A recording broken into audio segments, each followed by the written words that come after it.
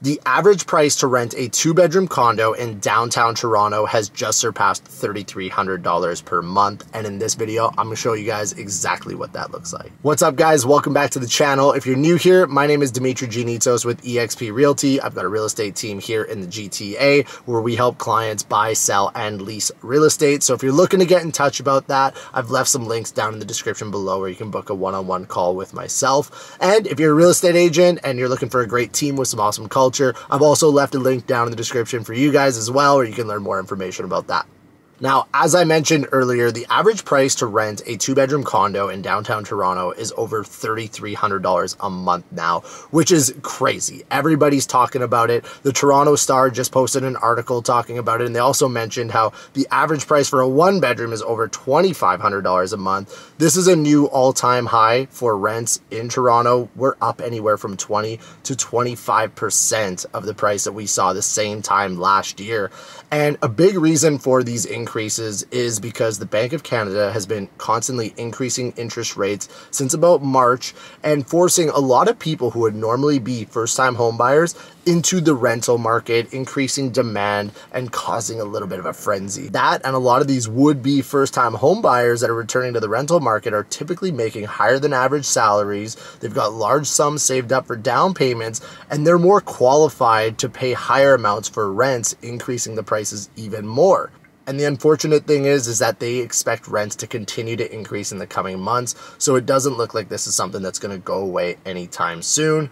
That being said, it could be worse. Our counterparts in Vancouver are seeing the average 2-bedroom go for over $3,600 a month, and the average 1-bedroom go over $2,600 a month. So if that's any consolation, I mean, I guess there you go. But this morning, I was on some showings downtown for an investor client. I had to crunch some numbers for them to find out exactly what these apartments would rent for when they buy them. So I figured since I was down here, I'm going to take you guys on a little bit of a vlog style tour and show you guys exactly what your money gets at various price points in downtown Toronto, so you can be well prepared when you go apartment hunting. So the first condo that we're going to see today is actually a bachelor condo at 8 Mercer. If you're not familiar with 8 Mercer, it's at King and John. It's an incredible building. A lot of investors like it. Maintenance fees are really low. A lot of tenants like it. The location's incredible. So we're going to go check that out. And then also, just so you guys know, to keep, compare apples to apples the whole time here, everything that we're looking at today is in, core downtown Toronto, okay? I've got a few different neighborhoods, but for the most part, all these neighborhoods are gonna rent very close to the same. Most of them are newer buildings. I'm gonna give you guys a little bit of variety. We're just pulling up here, so I'm gonna see you guys inside. We are in the first unit at 8 Mercer Street. Like I said, this is a studio apartment, so there's no bedroom. It is just a flat, and it's about 440 square feet, okay? So starting off at the front door here, you walk in, you've got your bathroom off to the left. It's a super standard 3-piece bathroom, no tub, just a stand-up shower. Make your way further in here, you've got your coat closet right here. And I will say, I picked this studio because I think that 8 Mercer has the best studios. As you can see when you walk in, you actually have a pretty big space. It's efficiently laid out. You've got a nice big island that also doubles as like a desk where you're eating space. And then just really nice finishes, quartz countertops. You've got an electric cooktop, oven, dishwasher, everything that you need. We've got washer, dryer right here, yep. And then integrated fridge built into the cabinetry, really, really nice. But I will say, one of the best things about these studios is that they actually also come with a really nice sized balcony. This particular unit is facing west, and these used to get really good lighting until the Nobu residence went up and basically just blocks the sunlight all day. So as you can see, you're pretty socked in here from condos in pretty much every direction. So this unit is gonna be a little dark. This particular unit is on the market for $2,300 per month, okay? So I hope that gives you guys some perspective as to what $2,300 a month gets you in downtown Toronto right now. Like I said, I picked this because it's actually a really big studio. If you go for something that's maybe like a, 380 square foot condo, you're looking at maybe $2,100 a month. But for a big studio, $2,300 a month, this is really standard, and this is a really good unit. So with that being said, we're gonna head over to the next condo, which is in King West. It's gonna be at the Harlow, and it's a really nice loft style unit. I'm gonna show you what the average 1-bedroom looks like. We are in the one bedroom at the Harlow at 608 Richmond, and I'm gonna start off by saying I'm a big fan of this building. I actually like all Brad Lamb buildings. Say what you want about Brad Lamb, you know, and all the stuff that's been happening in the news. His condos are really nice. They have the soft loft feel with the exposed concrete ceilings. They're efficiently laid out. Other than this one's not the best layout, but they're usually really efficiently laid out. Maintenance fees are low, so everything checks out. Okay, starting off towards the front door, the first thing that you're gonna notice about this condo is that it has a big, long hallway, which is not ideal, okay? Whether you're looking to buy or you're looking to lease, you know, this is extra square footage that you're paying for that you're not necessarily using effectively. So this particular layout is pretty inefficient, but I feel like it's still a really good example of what, you know, an average one-bedroom condo in Toronto looks like. Now, off to your left, you've got your 4-piece bathroom, and making our way further in through the hallway, you will see that they've got these really nice exposed concrete features in these condos. This is what we call a soft loft. This is something that kind of mimics a typical hard loft, right, with the industrial features. And they've also got the really nice factory style windows there. This unit is a junior one bedroom, which basically means that the bedroom is recessed on the inside of the condo and doesn't have its own exterior window. It just has these, you know, sliding glass doors, which technically makes it a window and a bedroom, because in order to be classified as a bedroom, you need a window and a closet. But that being said, you know, this is a space, this is a living room. We've got nice high ceilings here, like we're probably 10-foot ceilings, which is really nice. It makes the space feel a lot bigger. And if we go into the bedroom here, you've actually got a decent sized bedroom with quite a bit of closet space. If I'm not mistaken, the washer dryer should also be in here somewhere. There's half of your closet.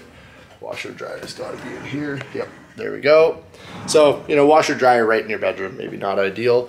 Keep in mind too that this does not come with a parking space. It's just what you see here. And I will say, you know, if you're wondering why it's staged, this really does look like it's set up for an Airbnb or a short-term rental, which is not within the condo bylaws. But I mean, they could be renting it out for 30 days plus, which they might be able to get away with. But, you know, when we see the furniture and there's, you know, nothing in the fridge, that's a telltale sign. And then of course we've also got dishes for, you know, someone who's staying here in the short term. And then of course, you know, the towel on the bed, like short term. But yeah, this is a really nice space. Guys, let me know down in the comment section what you think about this one for $2,500 a month. And I know that, you know, this video might be upsetting to some because, you know, you feel like you should be able to get more in the city for less. But unfortunately, this is the reality of how much these condos are going for. And I will say, I particularly like this building. But now we're gonna head to the 2-bedroom condo, and I'm gonna show you exactly what $3,300 a month looks like downtown. Okay, so the 2-bedroom unit that we were actually on our way to go see right now just got leased. I just got notice from the listing agent that it's not available anymore, which is crazy because it hit the market this morning. But it goes to show you how quickly this market is moving right now. I'm sure somebody came in and put in a blind offer on it without even seeing it, which people are doing in some cases. So that one's not available, but that's totally fine because I actually had planned on showing you guys one more bonus condo in the 2-bedroom category. And this one, I tried to find something that's a really good deal for, you know, that price range, right? So we're gonna head to Fort York, which is a little bit of a cheaper area, but still kind of on the outskirts of downtown Toronto. You're gonna get a little bit more bang for buck out here. And this building in particular is 38 Giannitsos. It's a brand new building. I've had clients buy and rent in there, so it's a really good building, and I think it's a really good value. So I'm gonna take you guys there right now.